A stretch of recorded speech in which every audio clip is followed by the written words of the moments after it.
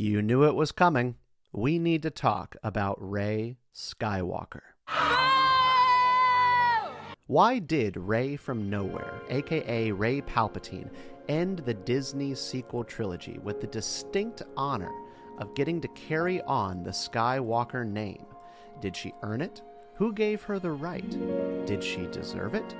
I've heard these questions a lot out in the world talking with other Star Wars fans, and in this video I'm going to make the case for Rey Skywalker, and why Rey, one of, I think, the most uninteresting characters in the entire saga, should carry the name of Luke and Leia forward, and why that's good for Star Wars, and for you and me, the fans. Now, I want to start with my priors and where I'm coming from on the Star Wars sequels, and what I think about them.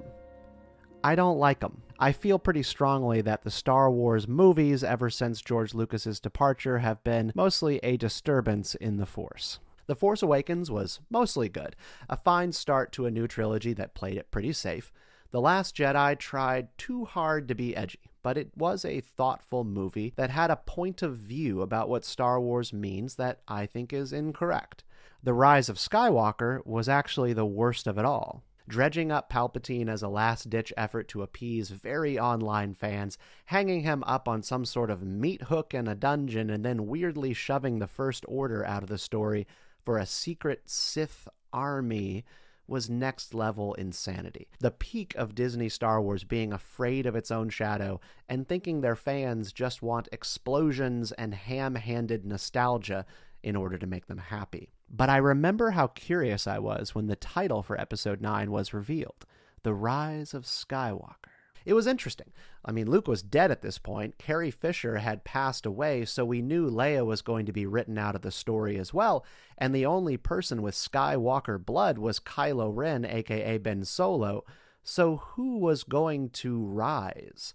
Well, after I saw the trailer and Rey do that cool backflippy skywalking thing over the TIE Fighter, I had a fan theory. The time of the Jedi was in fact going to end, like Luke said it had to, and a new order was going to arise in its image, and they'd call themselves Skywalkers. I know, it's brilliant. Lucasfilm, call me. These Skywalkers would revere Luke Skywalker and study the Force in its entirety and sort of embody the old gray Jedi fever dream that Star Wars fans have long held. Rey and Kylo Ren as the Force dyad were going to be the ones to start it. After all, Kylo Ren had suggested that he and Rey should unite and let the past die, kill it if they had to. And to me, that signaled a new era of a universe without Jedi or Sith. But that's not what happened. In the end, they basically just fell right back into safe territory by redeeming the villain, killing him off entirely, and sending Rey to Tatooine to bury the Anakin Skywalker Youngling Slayer 5000 lightsaber in Luke's childhood home. Then an old lady appears there, and she asks, "Who are you?" I'm Rey. Rey who? Rey Skywalker. For a movie I was literally embarrassed to be seen walking out of with my family, I didn't hate this ending. In fact, I kind of like it. You see, there's an ideal here that I believe is valuable to you and me as fans and as people. If the message of the Revenge of the Sith was that the road to hell is paved with good intentions, and the message of Return of the Jedi was that no one is beyond hope for redemption, and the message of The Last Jedi is that your childhood heroes are no longer sacred, then the message of The Rise of Skywalker was that if I cherish the wisdom, strength, and courage of the Skywalker name, I too can be a Skywalker. Why are we doing this? It's because you're watching Geeky Stoics, a channel all about philosophy and pop culture, which, by the way, you should be subscribed to, and if you're not already on our newsletter at geekystoics.com, you should join up. Since what we do here is philosophize, I want to direct you to a piece of philosophy to help you think through this question of why Rey is a Skywalker. We are in the habit of saying that it was not in our power to choose the parents who were allotted to us, that they were given to us by chance, but we can choose whose children we would like to be. These words come from Seneca, the Stoic philosopher and doomed advisor to the Roman Emperor Nero, who lived and died in the 1st century AD. Seneca was a vocal advocate for looking beyond your immediate circles of influence for inspiration and a sense of belonging.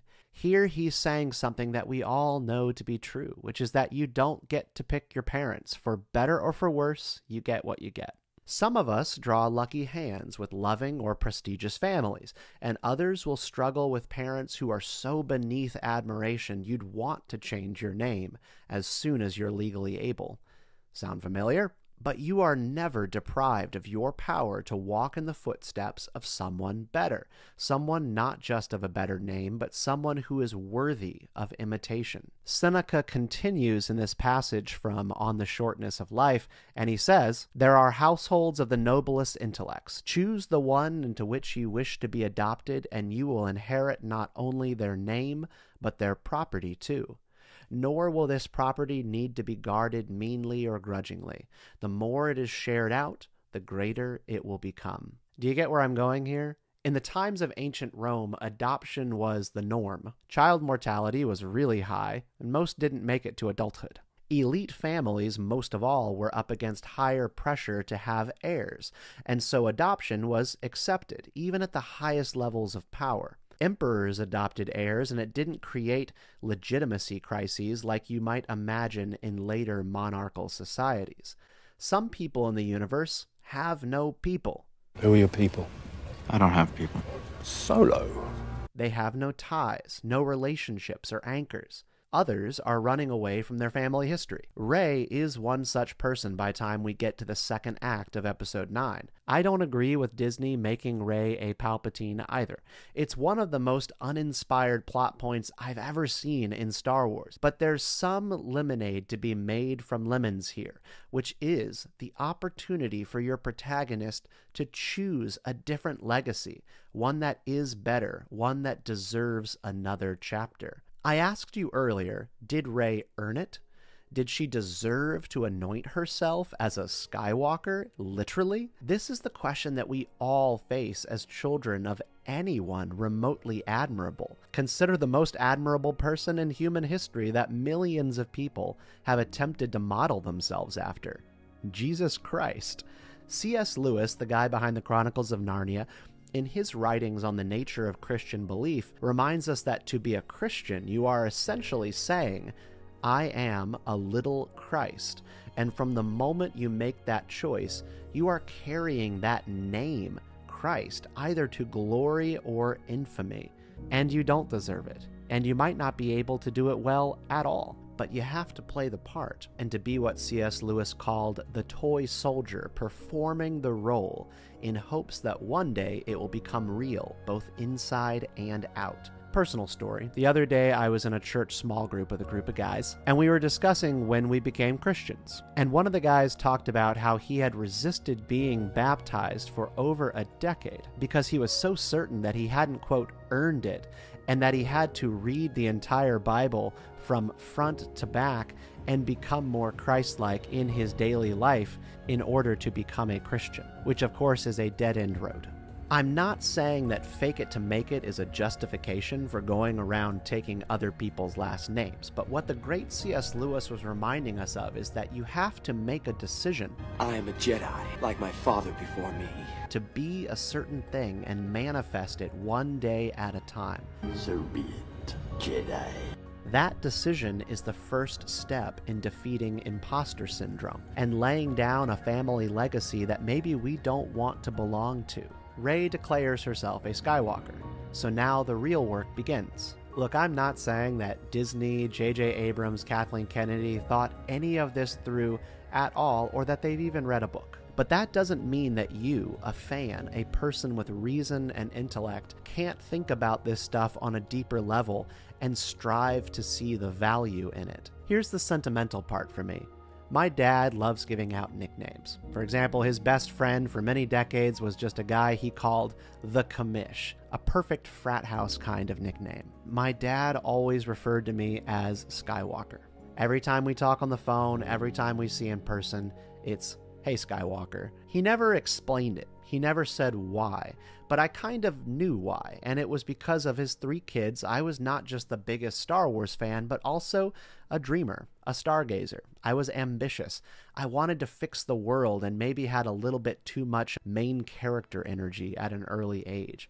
It always meant something to me that he called me this because I do want to be a Skywalker and everything that that word means to Star Wars fans. The very fact that Rey can choose the Skywalker family is in essence Star Wars telling us that we can too.